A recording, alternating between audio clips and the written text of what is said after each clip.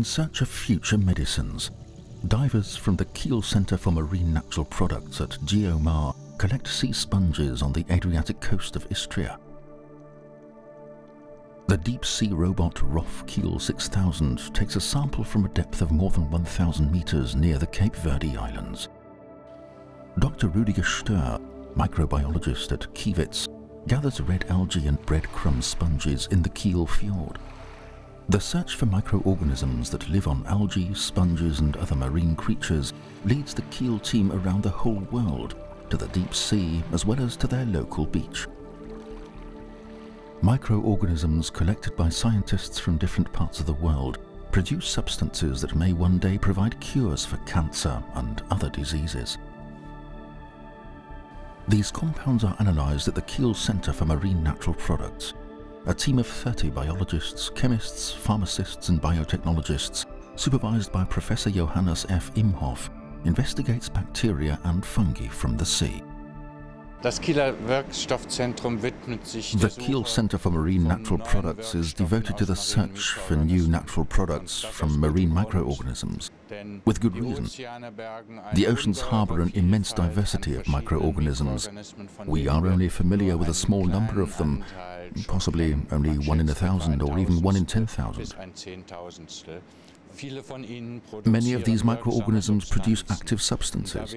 Since we still know very little about the substances produced by the microorganisms that are known to us, there is obviously a great potential for the discovery of new drugs.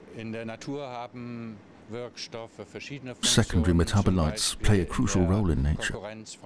They mediate communication as well as providing protection against competitors and infections for algae, fish and other marine animals. Interestingly, many of these compounds also have biological properties that are of potential interest for medical applications. They may serve as antibiotics or as anti-cancer drugs. It's a long way from the discovery of a substance to the production of a new drug. The KiWiZ covers all stages, from sample collection right through to the product development. First, the samples are transferred to a solid culture medium. The different microorganisms are then separated step by step.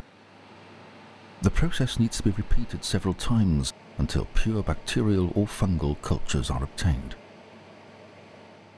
During these initial steps, the scientists do not know what kind of natural products they will eventually be able to isolate.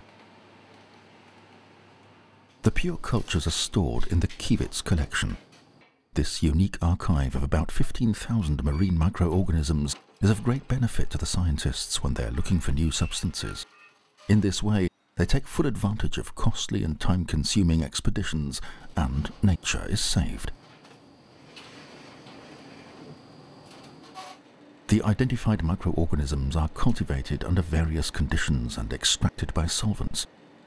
The structure of the compounds within these extracts and the effects that they produce are then established through extensive analyses. Every step requires concentration and precision. For example, the work with high-performance liquid chromatographers, the HPLCs. This technique is used to separate different substances so that they can be individually identified.